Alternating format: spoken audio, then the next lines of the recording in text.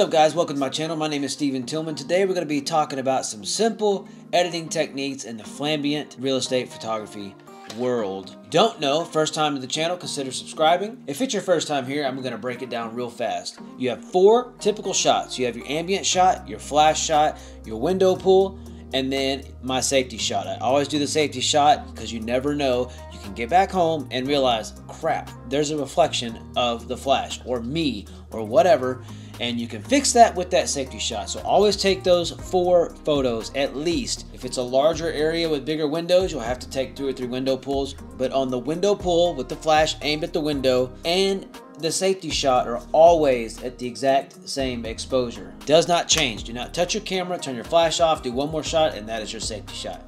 So here we are in Lightroom. When you have your photos, you highlight them all, you right click, open with, I always use Adobe Lightroom Classic, and it will open up. Down below there is an affiliate link for Adobe. If you do not have it already, you can seamlessly work between Lightroom and Photoshop at no extra cost to you. And for $30 a month, $29.99 I think is what it is, you can get every single app that Adobe offers, which is kind of cool. And a little small tip that I did actually when the new year started is they then bump it up to $59.99 or something like that, so it's double the price. So what you do is you cancel your subscription and then resubscribe. It takes like 5 minutes and they put you back in that $29.99. Do that every year and you can keep all the apps for 30 bucks and never have to pay more. Just a little side note. So once you import them, they will look like this. If it is a darkened, grayed out square, which is a little bit darker, make sure it's checked. You can uncheck all or check all. We want to check all. Import it and it will bring it into the little library. On your keyboard, hit D and you will start the develop mode. So what I'm going to do is these little presets I already have made up. So you can see there's orange. This will de-orange and lift all the shadows and do my little bump. So you can see everything right here just bumped. Bring the highlights way down because I don't want these to look blown out. I still want them to have a light to them. I still want them to glow a little bit because they are lights. Don't want it to look unnatural. Bring up my shadows. You can see right here the shadows were a little down, so bring those up. And of course you can tweak these, make them look like the way you want it to look. So I'm looking up here, my histogram, it's a little right of center, which is fine to me. It's kind of the sweet spot. I want my temperature to kind of line up like that. Get most of the colors kind of lined up together. I don't want any colors standing out. So I click the de-orange and it still is a little orange in there. So what happens is if you bring a lot of orange out, you can see that the floor, which wood floors will be, they'll have a little orange tint to them. So you want to not do too much, but you want to do enough that it is not nasty looking. So you can see right here, this is not a very well lit photo. I was in a hurry. But look, so with my flash shot, I'm able to bring that up to right of center, just like my ambient shot, and it's a little orange. So you can look up here on the histogram and you can see the colors kind of lining up a little better. What I'm looking for in the color is I want the color of the wood table and the brick right here. That's the actual color without all this light pollution. That's what I call it. I want that to be in there. I want that to look natural the way that it actually looks, and not all nasty looking like this one. But you'll see why I took a lot of that orange out in just a minute. So then we go to the window pull. So I'm adjusting. You can see my ISO is 400, my f-stop is 6.3, and my shutter speed is 250. I'm at 10 millimeters, so on a crop sensor I'm using the Canon 90D. It's about 17 millimeter, and then I do my safety shot. Now you can see how the safety shot and the flash are just a tad bit different. It's a little more brown in this one. I want to blue it up, not make it so brown. You see it immediately starts to look more natural. So I just go back and forth and see that's what I'm looking at is that tree out there. I can probably bring a little more blue into it. You can see how the histogram, they start really lining up together and looking better. That's the way you want it. That's how you know that you got a good match. I'm looking at that brown grass. I'm just doing my arrow keys back and forth, left and right. You can switch photos left and right. Back and forth, boom, it looks exactly the same. Now, you may ask yourself, well, why did I even do this safety shot? Now look, I told you I was in a hurry because the faster we work in real estate, the more we make per hour. That's just the facts. So look over here. Now look, see that glare? See that glare? That is going to have to be fixed. So that's why I want to match these up as close as possible. And so what I did is I just took the flash on the window pull and popped it right at that window. I want that light to completely light up this entire area all the way around, because when we use darken mode in a minute inside of Photoshop, that's what it's going to use to bring that darker from outside to the front. All right, so that's our ambient. Looks decent. That's our flash. We still got a lot of orange. So let's see if we can go down here and get some of that orange out. Shift and click 1 through 4. Right click, edit in, all the way down, open as layers in Photoshop. This will take a couple minutes, but it'll open all the layers on top of each other in the order that we shot them, and that's important. All right, so they all open in Photoshop. Now, in this process, you're gonna have a brush, you're gonna paint. Something I suggest and will be linked below is this Wacom tablet. It makes my life 1,000 times easier because it has this little pen with soft keys, and I can literally just be able to paint and do it quickly. It's very hard to do it on a trackpad or with the mouse. It makes life so much easier. So my first thing that I always do is shift, click, highlight all of these, go up here to edit, auto align layers, make sure that this first auto is there, click OK, and then I click the little eyeball to watch it jump to make sure that my lines are, I'm looking at this chair, there's some lines right here that are solid go-to lines. Because the shadows jumping will kind of trick you and make you think that it's not a line when it actually will be. So make sure the windows, things are correct. Cool, everything looks good. So I click out to the side, it will highlight that first one. I do Command J, I will go to luminosity, and I will put a layer mask. Put a layer mask on this one. Alter Option, click layer mask, and put a black one. So we're on luminosity, click B for brush. Now, you see I have a black mask right here, so I need my paint that I'm going to be painting to be white. So to toggle back and forth, quick keys to know is X. So let's say I'm down here on this, whatever. See I have blue, whatever color you want it to be. Okay, let's say you're wanting to make it to be black and white, hit D, and it'll automatically go to black and white. But as you're painting, make sure you have the right brush, X toggles. You want white to reveal.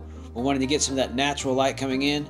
You want your flow on you want your opacity to be 100. You want to be able to see everything that you're painting, but you want your flow to be down to like 5, 10, 9%, whatever is comfortable for you, because the flow is when you paint one time how much it will be painting. And then flow can build on top of each other, so it'll end up being 100%. Opacity is no matter how much you paint, it'll stay at the percentage you set it at. Why am I doing luminosity? Because luminosity affects light instead of color. So the nasty orange colors are not necessarily coming in. Now, you got to remember too, yes, all this is orange and it looks kind of nasty, but most houses have the nasty orange lights. So I wouldn't stress too much about it. But you can if you want. Like, this is beauty in the eye of the beholder type situation. So let's go to the normal and see what happens. So you can see a lot of that orange kind of comes out. Not a big deal at all. Sometimes orange is okay, but in this particular instance, it kind of is what it is. Right here, this is my flash shot, so if I click Alt, I can see exactly what I'm about to grab. Hold down Alt and click it again. So I shift and click these two layers, bring them all the way to the top. I hide that second one, click off to the side, Alter Option Mask because I want to hide, and then I change the blending mode to darken. Now I want to do my flow at 100%, I just want to show you. Do you see the magic witchcraft? See all that? See how that's working right there? Because of the dark wood. And this is why I wanted to do this video, because this can be very frustrating if you're painting and it's supposed to be working and it's not. 85 to 90% of real estate will have like white around the windows, a white little trim, but some of these kind of rustic properties will not have it. So Command Z will undo all of that. How can we do this to make your life easier? Push L on your keyboard and you'll see that up here there is a polygonal lasso tool, a regular lasso tool, and magnetic lasso tool. So what I want to do is be on polygonal. If you click and hold Z on your keyboard and then just move your mouse in, you'll see right there that you can get as close to right where you have it focused. It'll focus into that spot. I can do it over here. It'll focus into that spot. So I want to get closer so we can kind of see. Then if you're zoomed in and you spacebar, you can move your frame around to where you can get really where you want to go. So let's just do right here. You remember there was a glare? I'm gonna see if I do it inside, if there still will be a glare. So in the middle of me doing this, nope, don't want to do that. So like I just did a piece that I didn't like. If you hit delete, it will erase that last time you touched down. I'm just kind of doing this because in the grand scheme of things, it will not matter and people will not be able to tell that it is different. If I double click when I'm on the same path as where I started, it'll connect itself if I'm lined up with it. B for brush again, let's paint it. So you can see right there, Command D will deselect everything. Now you can see a little bit right here. Okay, let's bring our brush down. You can do that by the brackets. That's kind of top left of your enter key. I want to get it real small. Do that, and then I hold Shift and click down where I'm wanting it to be, and it will come next to it. Just paint that in, real soft, real easy. And you're like, well, they'll know. No, they won't. Click X because I want to cover up what I did right here. Just kind of do that because light casts shadows, so they will never know that that is not natural. You know why? Because they're all the way out here. They will never be able to see that, ever. So we know that we have to do the same thing over here because of the first time we did it. Push L again, the same exact process. So I want to have the polygonal lasso tool. Just kind of go right up against this thing. You don't have to use the pen tool. You don't have to get crazy. I know that I'm lined up here. So if I'm right here, I can double click. It will automatically go straight. B for brush. Make that brush bigger with the brackets. And let's paint that joker in. Let's get that brush bigger. There we go. Easy. Easy. Command D will deselect. Now you tell me if you can tell that that's even there. No, you can't tell. And really, so you see this reflection right here that is from the flash, but I left all of this right here. I left it shining, so it looks like it's just a reflection from that instead of my flash. So it's not that bad. So let us flatten the image. Discard hidden layers, yes, because I don't care about those guys. Command S, and that will immediately save it back over into Lightroom, which is amazing. Back in Lightroom, boom, immediately goes to the edited photo I have over here. I'm right of center, which is kind of the rule of thumb. Right of center will make your life easier. You can see it and know. And my after edits, so I don't know why in Lightroom gets your crap together, but I have it down here set to where it will be supposed to automatically do the verticals. It never will do them right, ever. So I constrain the crop, I update, and it kind of does it right. And 9 times out of 10, I still have to do it. So what I'm looking for to get it right there. Now, there's no reason to have that in there. You can crop that in, push enter, knock down that temperature just a little bit, a little warmer. So we have some orange everywhere, but we have a good window pull. There's no agent that's gonna be like, this looks nasty, because those lights were so stinking orange, it is impossible. We have a nice, clean looking table, We have nice light coming in from the outside. The brick, they can actually see the color of the brick here, which is important. You don't want it to be all orange because of these nasty lights. We have a good looking window pull. Is this the best photo ever? No. But if you do that quickly, there's not going to be an agent in the world that's going to say, that looks gross. We're not going to do it. I'm going to try something actually. So I'm going to do adjustment layer, hue and saturation.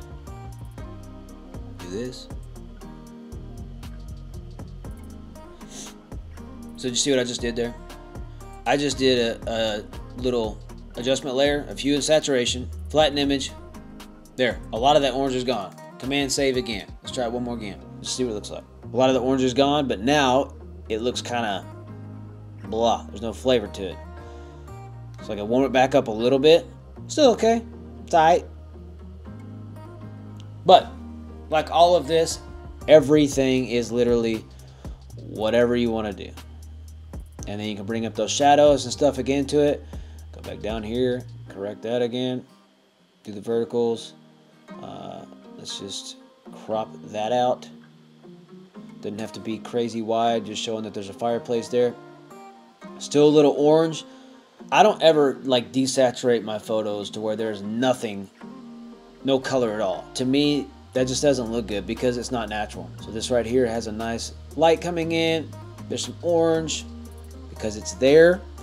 The table and the wood and the chairs still have a brown to them, so it's not, I didn't desaturate it so much. The floor still has that kind of brown reddish tint to it, which is good because that means the chairs do too. And there's still some orange on the ceiling. Nothing wrong with that photo at all. Well, that's it for today's video. If you enjoyed today's video or got something from it, comment below.